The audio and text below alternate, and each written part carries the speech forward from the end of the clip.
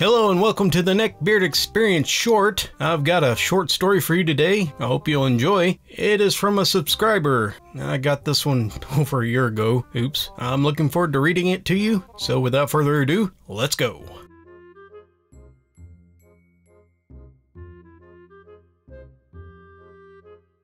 After reading a lot of Neckbeard stories, I thought I would share mine. Our Neckbeard of the day, I'll call JB, short for Junkbeard. JB and I lived in the same apartment complex, and we knew each other from school. We dated for like 3 months, and during that time, all I would hear was him say, "I'm so very smart, and if I took an IQ test, I would probably ace it. I don't want to brag, but I'm very, very good at playing with swords. I don't play against other people because I would beat them too easily, but what I'm looking for in a woman is that she has a beautiful mind and body, and that she will cook and clean for me and stay at home." Well, that last part is what really made me run for the hills. He even had a black fedora that he wore all the time. JB did say the typical "my lady" once to me. I just shot him a weird look, and I stopped that pretty quick. JB's apartment was a little messy and a bit cluttered, but it wasn't filled with trash at first. That'll come into play later on. JB would do things just to make me mad. One example is when I gave him a 1-year-old laptop. I didn't need it anymore,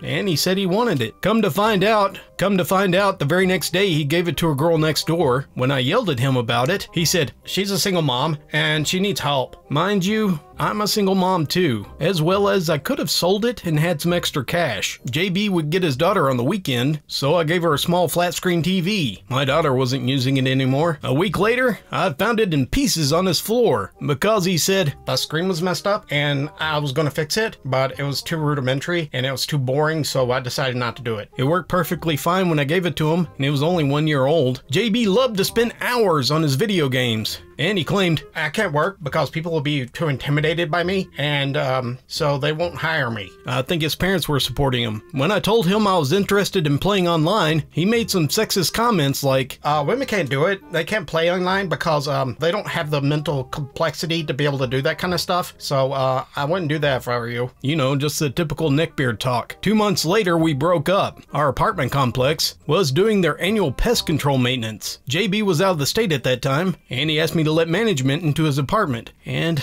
oh my god, it was a sight to behold. When you first walk in, JB put up 3 fly strips. They were full of flies. The area around his computer desk had soda cans and paper plates, with food still on them, mind you, and his floor was covered in trash. I have to give him this. There was a path from the desk to the bathroom, but holy hell, the bathroom, it was bad. I turned on the lights, a decision I now regret, to see gnats flying out and around the toilet. I didn't dare to look in. I just about fell over from the smell. In 2 months, the apartment went from a little messy to a horror sight to behold. I excused myself and ran quickly back to my apartment. I honestly thought I was going to throw up. Then I gave JB a call and said, JB, seriously, what the actual What I'm going to tell you next is his actual words. "I thought that you would see it messy and you'd want to get back with me. I really need help." I was just stunned. I have to keep my place clean, raise my daughter, and work. JB, what the hell? Why would I want to clean yours too? You're an adult. Clean it yourself. I'm not your mother. He fell silent after that and told me just to give the manager his key. I tracked him down and overheard him talking about evicting him because it was such a mess. I said nothing to them as I handed the key to them and I went about my day. JB came back about a week later and there was an eviction notice in his mailbox. He tried to fight it, but eventually he had to move back in with his mom. I haven't spoken to him since. I did hear from a friend that JB did get married recently. Yes, the fedora wearing jerk found a hoarder wife of his own. I even heard that she was a legbeard in her own right. I imagine those two happily living in marriage bliss on top of a garbage pile all their own.